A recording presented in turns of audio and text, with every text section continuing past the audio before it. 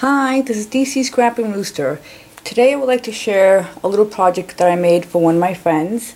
Hi Danny, if you're watching. She's not a scrapper. She's just a very good friend of mine for many years. And this is a gift for her now for the holidays, for our Thanksgiving holiday. She was, I met her way back when I was living in PA, and I was new to the neighborhood, and we just hooked up and became very good friends. So this is a gift for her that I made because it pertains to something that happened on the day that we were doing a celebration. But you'll see why. Okay, I'm going to show you first what I used. Okay, this is the paper line that I used. Okay, and it's called, I don't know if you could see it, it's really pretty. It's called double-sided noted paper pack. Okay, and if you're interested in this paper, let me know. I can get it for you. Okay, and it comes 2 sheets each, double-sided. This one has little polka dots. I don't know if you could see it. Really pretty. This one here. Let me do this quick. The other one, this one here. I don't know if you could see that. This paper is really pretty. This one here. This one here, the ledger, this one here, and this one here, and this one. Okay, and like I said, it comes 2 of each. Okay, I used that, and I used this trim from Miss Garden Grove 1. Okay, and that's basically all that I used on this first project. But it's a set, so it's let me show you. Okay, and I might make you dizzy because this is a big piece. It used to be a regular tin can. Okay, see? A regular tin can. And I just altered it. I used the paper. Let me bring it closer so you can see. See, there goes the trim. I just cut the some papers I added at the bottom because this is I think it's 14 inches high, and the paper line we know is 12 by 12. So of course I had to cut some extra paper to put it on the top and on the bottom. Okay, I did my, and I know I'm really close. Okay, I did the top part. I did the inside also. And sometimes I don't even remember if I do the bottom. Oh, I did. Okay, I did the bottom also. Okay. And I used half glue, half water. I didn't want to use the Mod Podge because I didn't want the shiny look. Well, let me take this off. Let me show you the inside, which is basically nothing. I just left it the same way, but I'm going to show you my bottle. Okay, altered the bottle, and what I did is I did use the paper line, and I cut it into small little pieces, and I did like a decoupage. Okay, I put the trim on here, which is from this Garden Grove 1.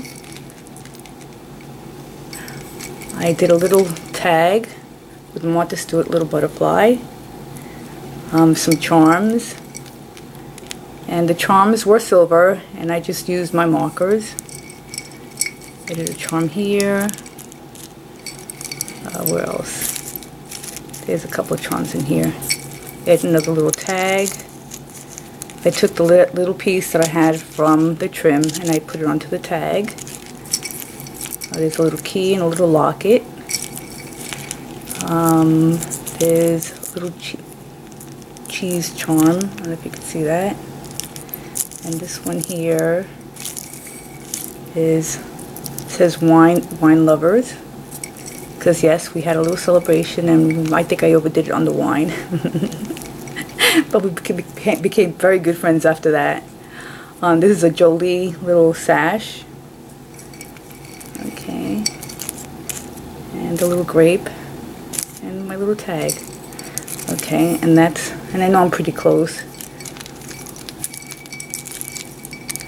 And that's my bottle. And put it here. Now I'm going to show you my card that I made. I can put this on. Okay, and my card I used, let me bring it down. Sorry about that. Let me bring it back down again. Okay, I used the black cardstock. I used this spell binder, which is the scalped oval. They're a mess. I used the big scalped oval. Bring it back down a little bit. I used the civic die, this one here. I used the Martha Stewart doily, the vintage doily, which it's one of my favorites, so I use it a lot. I mean, I have a lot of other ones, but that's like one of my favorites for some reason. And let me see. And for the sentiment, and I'm going to probably get a glare. This is the sentiment I used. And it says, and I know, it's weird. It's a weird position. Friendship is the golden thread that ties the heart of all the world. And I use that on my card. Okay, and I store, I don't know who, I think it's Fiskars, I'm not really sure, but I tend to, this is a photo album, I just put them in here. And what I do is I label them. This one for some reason I didn't label. I don't know if it came with a label or it didn't come with a label. I just bought it or somebody gave it to me, I don't remember. But this is how I store them. I just take them, put them in there. After I use them, I clean them, stick them back in there. Easy for me. And that's how I store my stamps. Okay, now let me show you my card. Let me clean this up. And I know I'm rushing, but my baby's awake and she's making a lot of noise today for some reason. Okay, let me show you my card. Dropping everything all over the place. Give me 1 second, because I just dropped the inside of my little card. Okay, this is my card. Okay, and what I did was I used the same paper because I wanted everything to coordinate. Make the little flower, and I'll show you how to do the flower at the end. This here is, I picked these up at Joann's, and they're to make pins, and I got them for $1, the dollar bin, but they're really pretty. Okay, and I use that. I hit the paper here, and on the inside, which I did finish, okay, that's the spellbinder right there, the sentiment. And this is a strip of cereal box, I think. It was, I don't know if it was cereal box or, but anyway, it was cardboard. And what I did was, I had the little pieces left over from what I cut when I cut the paper, and I just broke them into tiny, tiny little pieces and did it like a decoupage because I wanted to match the bottle. This here is just a little saying, I have a little card in here and I'll show you. This is where her little gift card's going to go in. And I did the same thing with the heart. Okay, and I did paper on the envelope. This is one of those little tiny little envelopes. And this is a Sizzix die, and there's a little note in there also. And that goes in here. A little butterfly. No, I'm sorry, that's from the paper line. And I'll put a little magnet. That goes in here.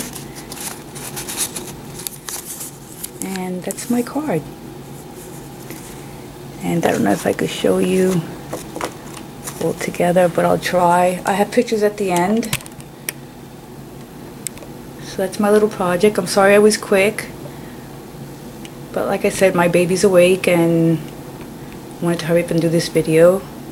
Now I'm going to show you how to do this flower, which is really, really easy. So let me bring this down and get my stuff. Okay, what I did, you probably can't hear me because my back is towards the camera. Okay, what I did was I cut them into circles. Okay, so you cut them into circles, and I just folded the piece this way. with an angle. Let me do it this way. It's a lot easier for me. Okay, and that's the way I did it. Okay, and I already have some done. Okay, and all I did was connect them with glue dots on the back side, if you could see. Okay. Okay, and I'm going to put a glue dot in the back. I know I'm off camera, but I just take a regular glue dot. Let's see if I could do this. And I just put it here, halfway with a glue dot. Peel the paper off. Okay, turn it around this way. And I just add, I use this one here. And just add this one here. Okay. Turn it back around. Add another glue dot. And I know this is messy, I'm sorry guys. But it's really easy. Here we go.